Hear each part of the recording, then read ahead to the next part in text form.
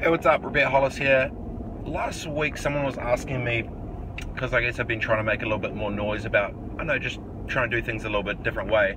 They're asking the question of, what's my game? Like, what's my long-term game here? What am I trying to achieve? And funny enough, I've probably two answers there. One is the fact that I feel that with the network that I now have for the access of knowledge to others that I'm now surrounded by, if I was younger, I would flip and want to know that as well. So one of it is to be able to add value to everyone else with nothing in return, really, just because I want to be 60, 70 years old, be able to look back and see what I was learning when I was 30. And at the same time, I also want to play the long game with these relationships. So it's never actually about business, it's about the people.